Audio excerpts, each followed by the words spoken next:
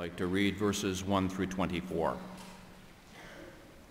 We're in a series of studies in this marvelous book, and we've now come to the story of Gideon. Judges chapter 6, beginning with the first verse. Again, the Israelites did evil in the eyes of the Lord, and for 7 years he gave them into the hands of the Midianites. Because of the power of the Midian was so oppressive, the Israelites prepared shelters for themselves in mountain clefts, caves, and strongholds.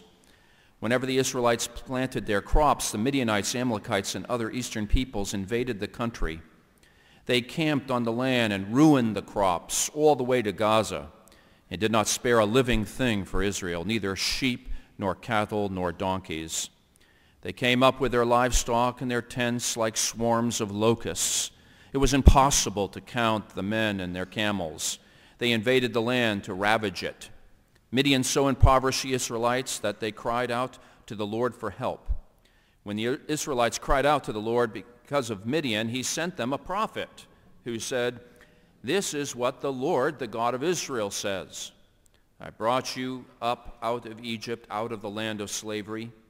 I snatched you from the power of Egypt and from the hand of all your oppressors. I drove them from before you and gave you their land. I said to you, I am the Lord your God. Do not worship the gods of the Amorites in whose land you live. But you have not listened to me." The angel of the Lord came and sat down under the oak at Ophrah that belonged to Joash the Abiezrite, where his son Gideon was threshing wheat in a winepress to keep it from the Midianites. When the angel of the Lord appeared to Gideon, he said, "The Lord is with you, mighty warrior." "But sir," Gideon replied, "if the Lord is with us, why has all this happened to us? Where are all his wonders that our fathers told us about when they said, 'Did not the Lord bring us up out of Egypt?' But now the Lord has abandoned us and put us into the hand of Midian." The Lord turned to him and said, "Go in the strength you have and save Israel out of Midian's hand. Am I not sending you?" "But Lord," Gideon asked, "how can I save Israel? My clan is the weakest in Manasseh, and I am the least in my family." The Lord answered, "I will be with you, and you will strike down all the Midianites as one man." Gideon replied, "If now I have found favor in your eyes, give me a sign that it is really you talking to me. Please do not go away until I come back and bring my offering and set it before you." And the Lord said, "I will wait until you return." Gideon went in, prepared a young goat, and from an ephah of flour he made bread without yeast. Putting the meat in a basket and its broth in a pot, he brought them out and offered them to him under the oak. The angel of God said to him, "Take the meat and the unleavened bread, place them on the rock, and pour out the broth." As Gideon did so, with the tip of the staff that was in his hand, the angel of the Lord touched the meat and the unleavened bread. Fire flared from the rock, consuming the meat and the bread, and the angel of the Lord disappeared. When Gideon realized that it was the angel of the Lord, he exclaimed, "Oh, sovereign Lord, I have seen the angel of the Lord face to face." But the Lord said to him, "Peace, do not be afraid. You are not going to die."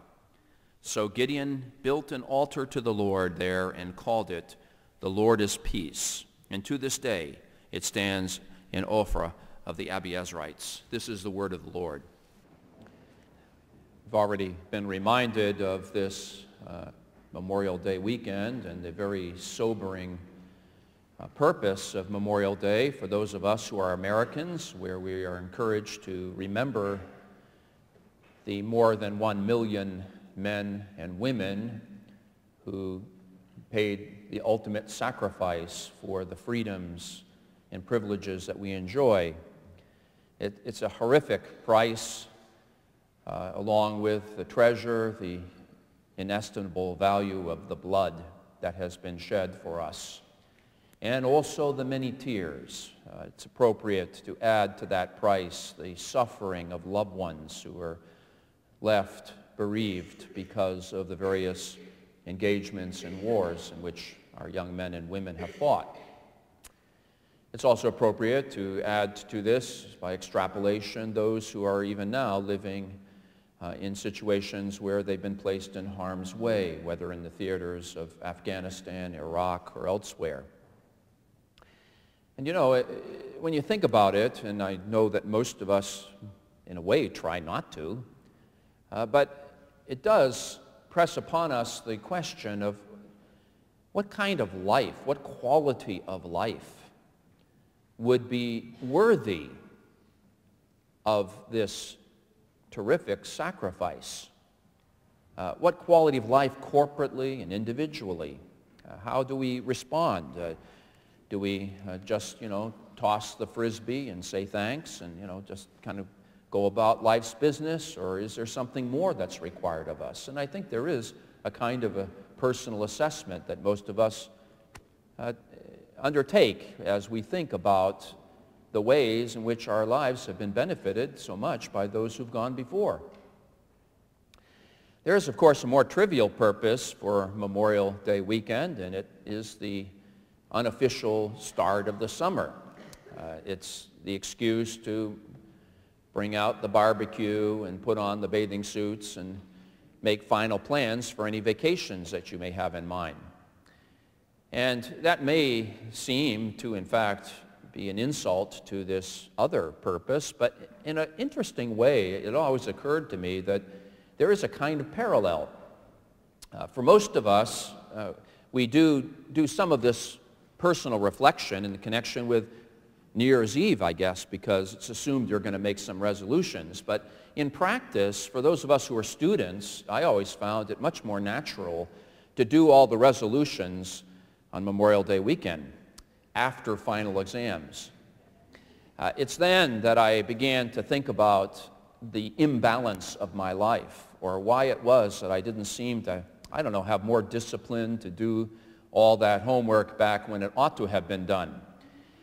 It is also a time where, on the other side of graduation, that most of us give thought to the priorities of our lives and want to reprioritize based on the fact that, well, we've been cheating ourselves and cheating our loved ones, perhaps cheating a wife or a husband if you're married by being married to your job. You're thinking of all the things that you've left undone, all the responsibilities that are there at the workplace, and, well, you can't wait to kind of get it right with that long overdue trip up to Acadia National Park or the B&B that's your favorite spot to renew your love. It's also a time, frankly, for me, and probably for many of us, where we think about our spiritual lives and make plans and resolutions to get that right, to be more faithful in prayer, more faithful in the reading of God's Word and fellowship with His people. And anyway, I think it's not at all surprising that that's the way Memorial Day weekend works for so many of us, because it actually coincides with massive transitions in our lives. According to Allied Movers, this is the beginning. Well, in fact, May is apparently National Moving Month. I didn't realize there is such a thing, but apparently that it's so. And it begins a season where the vast majority of Americans, if they're going to move, that's when they move, well over half during this summer period of time.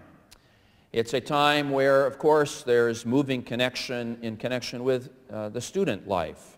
We have, I don't know, how many high school graduates and college graduates and graduate school graduates do we have in our midst in fellowship? Don't be embarrassed. If professional school, wherever you look at all the sea of hands of those who are just about to commence. That's why they call those graduation exercises commencements, to commence the life for which they've been preparing all this time. To begin this new chapter, that's a time for reevaluation if ever there was one. And oh, by the way, we're also heading into the top months for weddings. There's another reorienting of our lives, isn't it? More than half of all weddings take place between now and the end of summer. So there you have it.